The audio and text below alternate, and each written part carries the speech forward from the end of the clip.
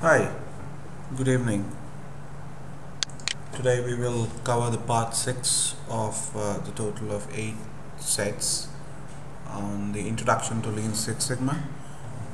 This presentation is going to be focused on the analyze phase of Lean Six Sigma. If you have not seen the earlier presentations that we have done on Lean Six Sigma, we have covered an overview of Lean Six Sigma, we've covered the perspectives of Lean Six Sigma. We have also covered the define and measure phase, and today we're going to cover the analyze phase of Lean Six Sigma. As we have discussed in the previous presentations, all these videos and presentations are available for free download at network.kinduz.com. This is the KINDUZ Consulting Network. We have roughly around 1,300 experts from all over the world. We also have a lot of videos and blogging from experts. You also have the option of posting questions and getting answers from experts from all over the world, from roughly about 92 countries. So feel free, go ahead, make sure you make good use of it, and make sure you do give us your feedback so that we can continuously improve. So, the analyze phase of Lean Six Sigma. What we have done in the define phase is identified the problem statement that could have the most business impact. And what we then do in the measure phase is measure the amount of problem and also define the exact amount of improvement that you want to achieve and set those targets in a very smart way.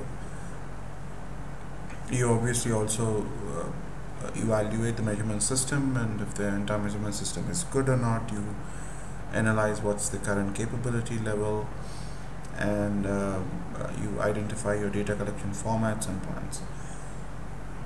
Once you have done all that, you move into the analyze phase where you analyze what's stopping you from achieving the full potential of a particular business process. Which is where you identify potential root causes. You apply tools like failure mode effect analysis. You implement a lot of comparative methods. You understand what is the source of the variation. There are a lot of statistical tools which are used in the analyze phase to make sure we understand what are the sources of variation, like the hypothesis tests out there. You also do correlation regression analysis and basically identify the key reasons why you are unable to achieve the full potential of a particular process.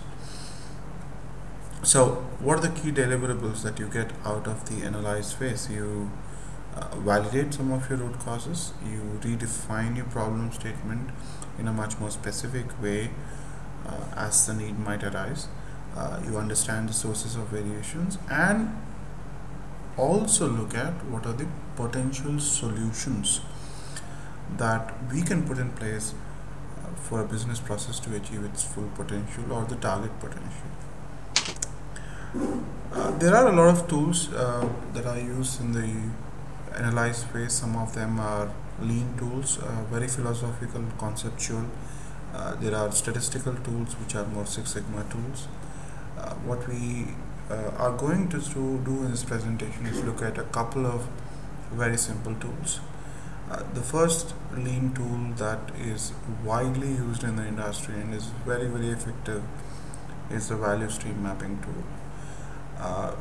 This is a tool, all it basically says is that there are two kinds of activities in every business process. The first one is understanding what are the value adding activities, and the second one is understanding what are the non-value adding activities in every business process. So let's take an example of a gas station or a petrol station, as people call it differently in different parts of the world. So what do? Let's say I have a car or you have a car, and you want to go to a petrol station or a gas station and get your tank filled. the steps that you would primarily follow are, you would enter the petrol station. There would be a lot of petrol pumps or gas pumps, so you would find the gas pump with the smallest queue. You would wait in the queue, and you would make an upfront payment, as it happens in the US. If you are in India, the payment happens later on. You stop the vehicle, because in a lot of petrol pumps it's recommended that you stop the vehicle to prevent any static igniting any gas or petrol. In India, there are helpers who help you fill the tank. In the US, you probably have to do it on your own. Once that's done, you close the lid, you start the vehicle, and you obviously carefully exit the petrol station or gas station and avoid any standing traffic. And finally, you exit the petrol station. Now, if you are a customer, let's look at what are the value-adding activities to you. You would want to enter the petrol station, fill the tank, and get out. That's about it. Even making a payment probably is not value-adding to you. If you could have avoided that, you probably would avoid that. Some things like stopping the vehicle, starting the vehicle, finding the pump with the smallest queue, waiting in a queue. These are all non-value adding activities for a customer. The value stream mapping concept looks at every business process from a customer's viewpoint. And all it says is that your goal should be to either eliminate non-value adding activities or make them more efficient. And that's basically the goal of value stream mapping. And what it also says is that if you cannot eliminate it, or if you cannot make it more efficient, make that particular step a bit more emotionally satisfying for the customer. So let's take this example, right? Let's take the second step, where the customer finds a pump with the smallest queue. How could you make it more efficient? You could probably put up some display boards that clearly state that pump number 1 is free, pump number 2 is free. In a lot of places in India, you will find there's a person who's directing each car or a two-wheeler towards the queue with the smallest the pump with the smallest queue. And obviously, let's look at the second step. The customer waits in a queue. A lot of petrol pumps in India, where they come and wash your windows, the glass windows. They probably check your tire pressures while you're waiting in the queue. So it makes you more emotionally satisfying that there's somebody taking care of cleaning my glass windows, probably cleaning the car or something like that. And customer makes payment. Now this is a pain area, so probably you could introduce a payment method by which you could look into the retina and figure out some particular trends or some logical algorithms for a particular eye and make payment automatically, or using a thumb impression. So it becomes a lot more easier for you to make the payment. Or maybe there's a credit card that's tied up to the car number, and it is automatically deducted. So there are ways you could innovate, and how could you avoid customers stopping the vehicle and starting the vehicle? Maybe you could come out with some technology where the customer doesn't need to do those things. So at a high level, value stream mapping can force you to come out with a lot of very good ideas and make you and help you bring in a lot of business improvements within any business process. It's very simple, but very rarely used, and it's very effective.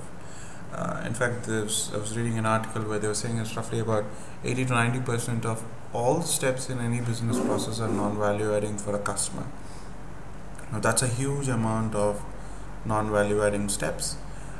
And these are actually a lot of low-hanging fruits for you to bring in improvements.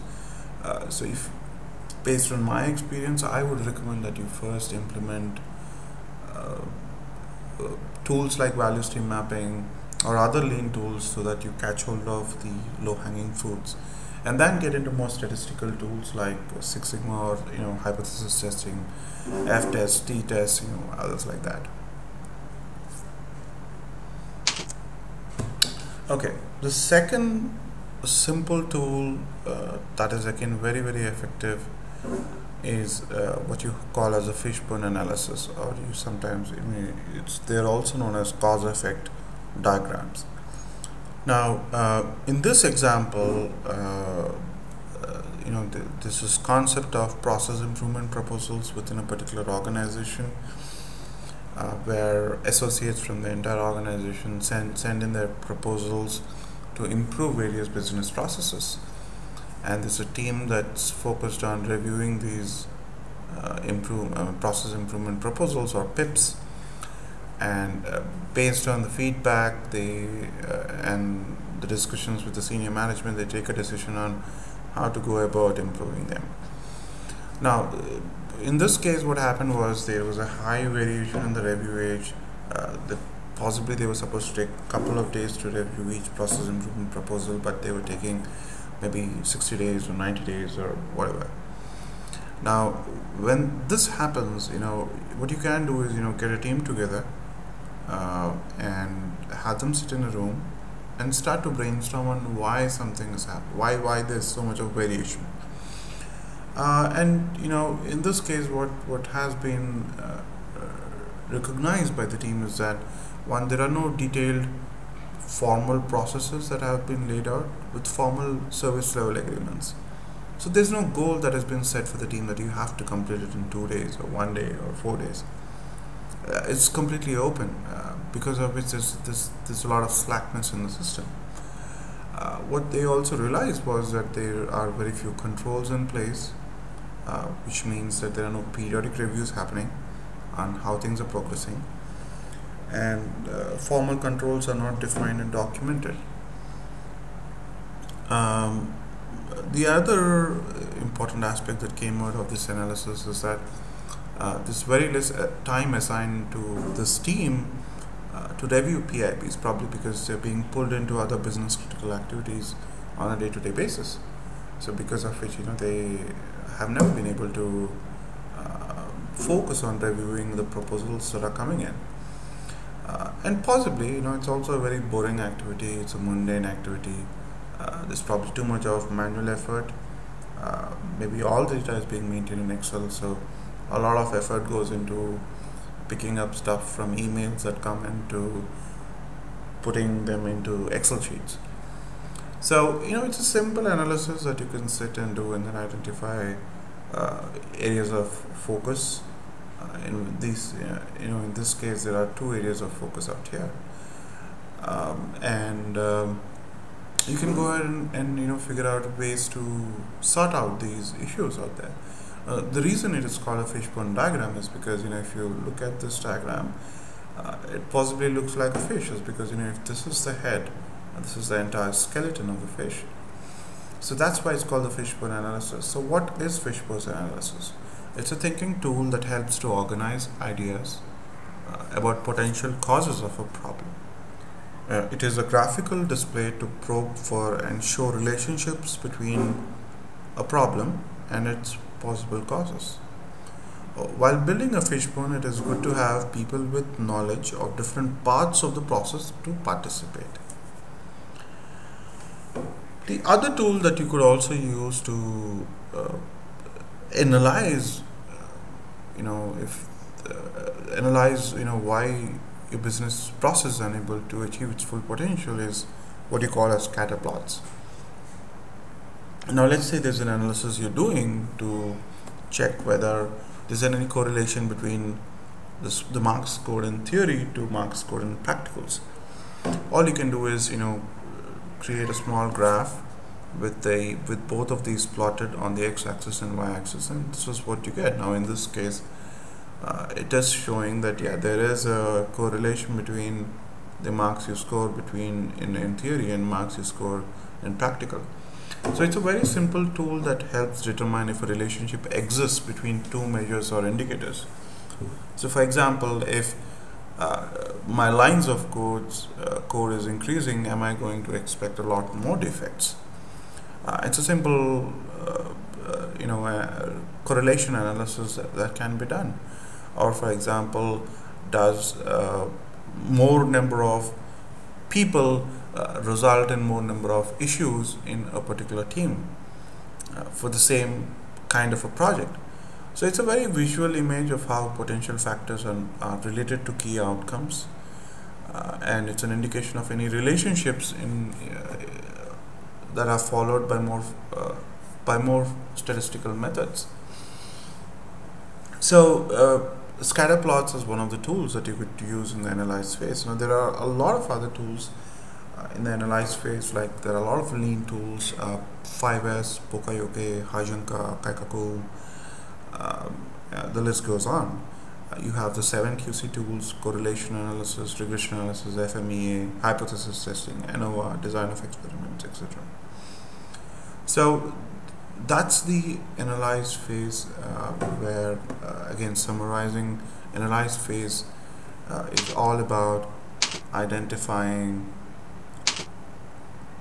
what are the root causes that are stopping my business process from achieving its target potential or full potential, and obviously you understand the sources of variation and also identify what are the potential solutions that you can implement in the improve phase.